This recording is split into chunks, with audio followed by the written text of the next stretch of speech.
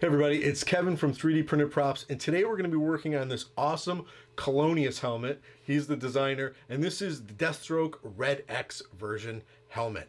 Loving this thing. Let's take a look.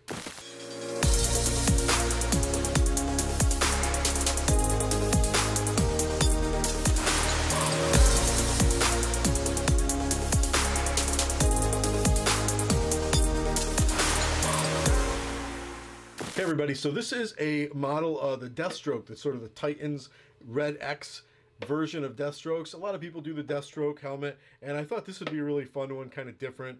This is from Colonius. He is an amazing modeler. The link to his Etsy site is below, and I had a lot of fun with this. Let's head over behind the fake wall and take a look at how I put it together and weathered it.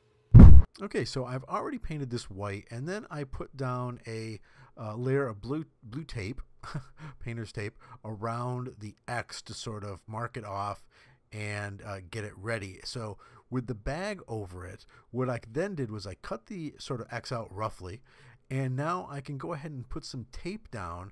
So I'm taping the plastic sort of grocery bag. It's not really a sort of grocery bag, it is a grocery bag, onto that X. So this way I'm not taping off that whole helmet or doing something crazy.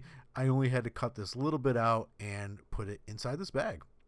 And there we go. So it's all taped up. Make sure you always tape that end off or you'll get some paint in there. And then it's simply ripping the bag away, and it just looks really sharp. I mean, this white, this red against the white, super happy with that.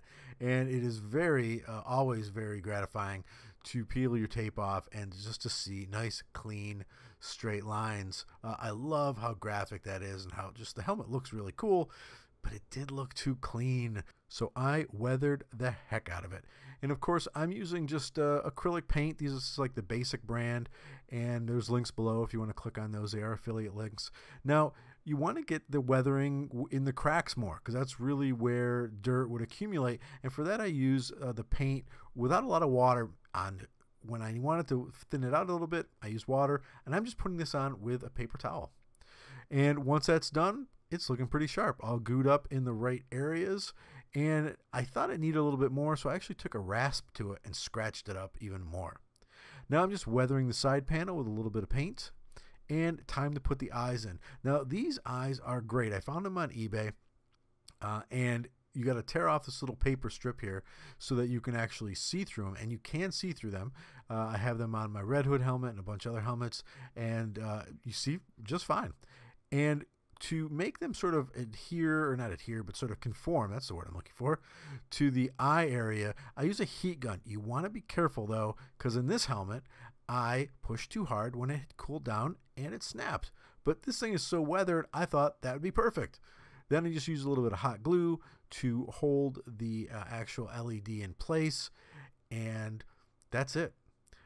I peel the paper off the back. Again, you can see through these, but not with that paper. And then it is just a question of checking it out. Everything looks cool. Again, it's got a crack in it, but it worked for this helmet. So hey, don't get upset, just go for it. Here's the battery pack, a little piece of Velcro on the back, and sticking it to the helmet. And now it's time to put the faceplate on the back of the helmet. I already drilled some holes, and I'm going to use these screws and a nut to hold it together. Now, of course, this thing doesn't slide all the way back, but it has some motion to it, which still makes it look pretty cool. So as you can see, again, the face mech doesn't go all the way back, but you do have just this little bit of play, but it looks neat that it's a functional type helmet. And there it is, Red X.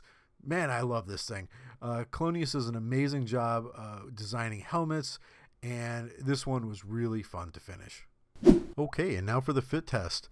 Yep, it fits very well. I was very pleased. It's printed this at 100% right from Colonius's files, and it fits just great. I mean, I've got a pretty big head, about a 26 inch if I remember correctly, but it fits.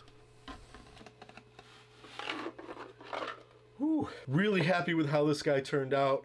Again, check out the link below to Colonius's Etsy page. Pick this up yourself. You could print it, or I believe he sells them already done. And great file, great print, loving this thing. While you're over at Etsy, also you can click on the link below and you can check out my Etsy site where I'm selling files to things I've modeled and people that I know, friends have modeled, that I'm selling over there, as well as actual prints. I'm adding them slowly, and I'm not printing tons and tons of them. So if you get there and they're sold out, email me, or maybe add some comments below if you'd like to see more files up there for me to sell, and I'll get them up there. But yeah, get this guy, because this is a fun, really fun, simple helmet to print, and I had a blast doing it. If you like the video, please hit like and subscribe. I don't know why I blanked out on that. I say it every time. Hit like and subscribe. Hit the little bell to know when we'll have more videos, which are coming out weekly, which is awesome that I'm getting these things out weekly, and it's a lot of fun. I'm really having a blast doing this again. So I'll see you guys in the next video. Have a good day, and take it easy.